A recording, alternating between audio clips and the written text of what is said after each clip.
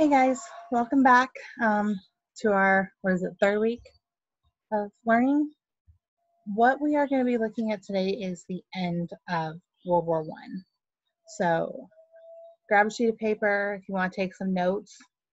If you have any questions as we get through this, please don't hesitate to contact me and reach out.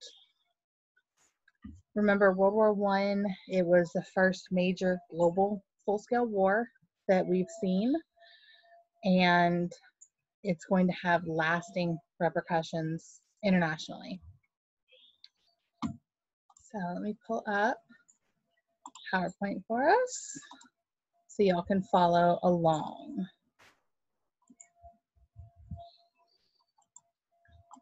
All right. So today, and we'll wrap this up on Tuesday, Wednesday this week, we're looking at the decisions of the Versailles Treaty. This is the peace treaty that ends World War I. Specifically, we'll be looking at the creation of the League of Nations, the German reparations, and the mandate system that develops out of the old Ottoman Empire territory. Approximately 22 million soldiers and civilians died during World War I. This was the deadliest war the world had ever seen.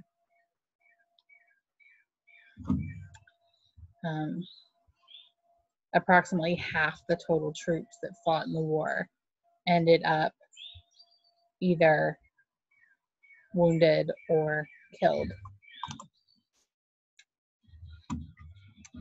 This is a photograph taken in France from the end of the war, where you can see some of the soldiers lying who had perished during battle.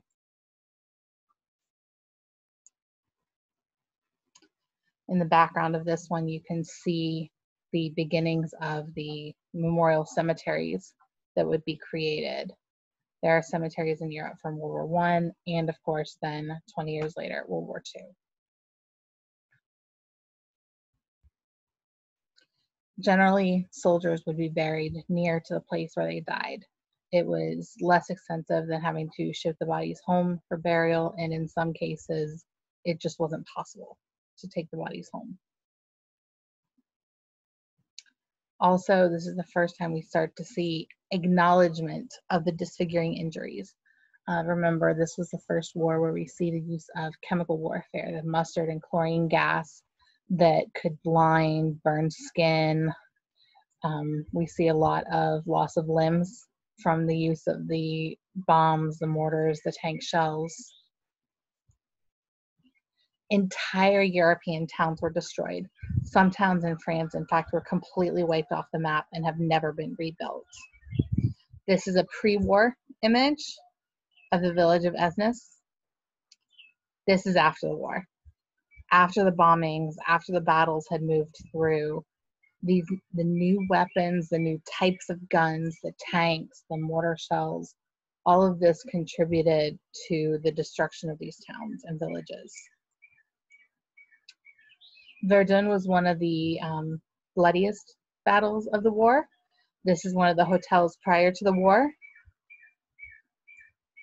After the war, complete rubble.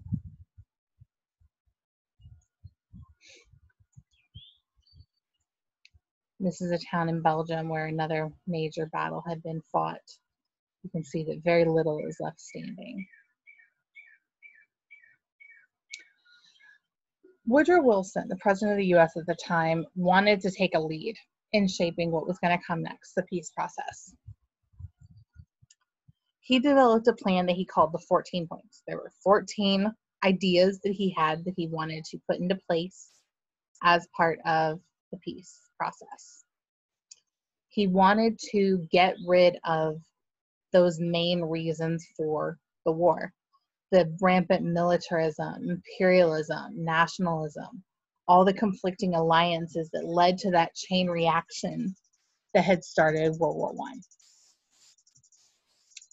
I. Ideally, he wanted to avoid any future wars by creating an international organization, what would become known as the League of Nations, to discuss, talk through, and arbitrate problems, work through any major conflicts before it got to the point of having to declare war. So as you go through and look at these next sections, think about and jot down what each section means in your own words. You will need this information later today to complete your assignment. So the first 5 points. This focuses on creating international rules to eliminate future wars. So freedom of the seas, free trade agreements, reducing the size and equipment of the militaries. So no more secret treaties, no more secret alliances. Everything would be public. Ideally, you wouldn't have conflicting alliances at all. Reduction in the size of the militaries, free seas, free trade. So none of this unrestricted submarine warfare that the Germans had been employing during the war. And international control over colonies to start ending imperialism. The colonies would not necessarily get their independence overnight. He proposed what would become a mandate system that we'll talk about tomorrow. But he did want to start reducing the imperial process. The next points focus on dividing up the empires. So breaking up the large empires of Europe and the Middle East, specifically Austria-Hungary and the Ottoman Empire. And creating new nations based on the concept of self-determination. Self-determination basically means that, the new nations should be created and consider the ethnic and national identities of the people. In other words, the people that would make up these new nations should be free to choose their own government. They should be free to create the system that worked best for them. So some of the areas will be Alsace-Lorraine, especially in Austria-Hungary, completely breaking up the empire. We'll see lots of new countries form out of this. And the Ottoman Empire will break up into some independent countries and some mandates. And the very last point, and this is the one that is most clearly and directly implemented as part of the peace process, is creating the League of Nations, this international organization to try and work through the problems and conflicts between countries before it became a situation where you had to declare war. So there are 4 people who will be especially instrumental at the Paris peace process. The British Prime Minister, the Italian Prime Minister, although he will have a much smaller role, the French Premier, and the US President. The peace conference will be held in Versailles, the palace that had been built by Louis XIV during the absolute monarch era of France, and this is where that peace treaty will be created and signed.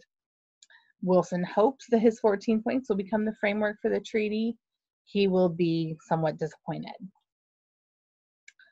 Most European leaders, specifically Britain, Italian, France, Belgium, places where the war had been fought, where it was especially costly, wanted to punish Germany. They didn't want just peace. They wanted Germany to suffer. So the French are going to be especially pushing for a harsh punishment for Germany. They wanted to crush the Germans to completely eliminate any possibility that they would ever again invade France. French Premier Clemenceau thought Wilson was being nice to Germany, too kind to Germany, with his plans for a peace without victory, that we just need to all work out our differences, let bygones be bygones, and call it a day. The British Prime Minister was kind of that halfway point between Wilson in the US and Clemenceau of France. He realized that if you destroy Germany and crush their spirit, it would eventually be bad for Europe. He was very concerned about long-term effects, and he had a reason to be, as we'll see later. So during this peace process, Wilson did have to compromise some of his 14 points. He's not going to get everything he wanted. The treaty is agreed on in late June of 1919. Excuse me, sorry. This is Versailles today. Remember, this is the palace where the treaty was signed. Today, if it was open right now, you could go visit it. Hopefully someday, maybe some of y'all will get to see it in the future. This is the Hall of Mirrors, where the people, a lot of those representatives of the Treaty of Versailles met. This is an image from very recently. This is an image of the delegates at Versailles in 1919. So even though there were certain major leaders of the delegate parties, there were still lots and lots of people who showed up to listen, observe, discuss. It was a very crowded room. Sorry, sitting outside and bugs are flying at me. One thing they did agree on was to create a League of Nations. So this is going to be a General Assembly that has 27 member nations. Not a whole lot. Today there's over 200 nations in the world. The members agreed to use diplomacy, talking it out, making agreements to settle conflicts instead of going to war, and try to actively work together to avoid war.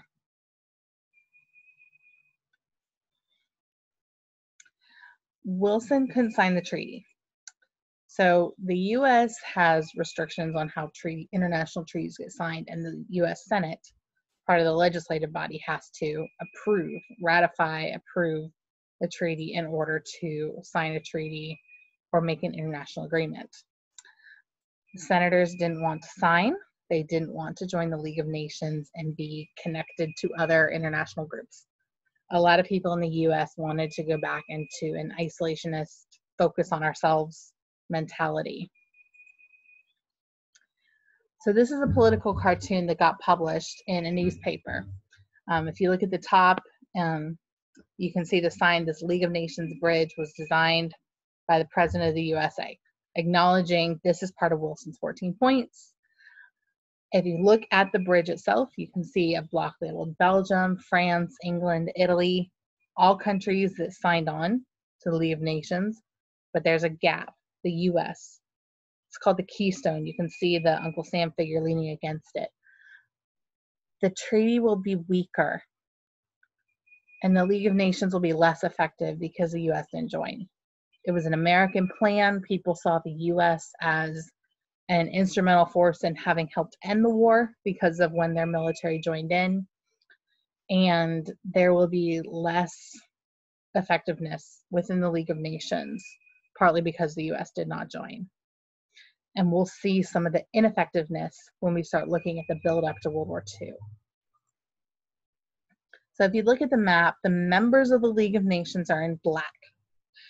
So all of Europe pretty much joined, except what was Russia, most, of course, of Africa, because they were colonies of those British nations, China, Australia, much of South America, except for Brazil. Canada joined.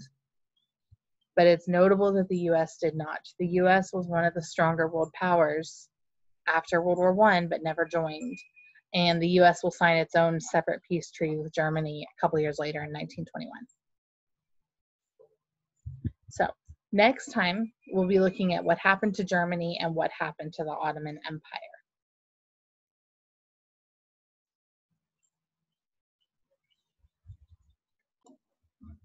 Again, remember, if you have questions about any of this, please don't hesitate to reach out. Contact me, contact your teacher.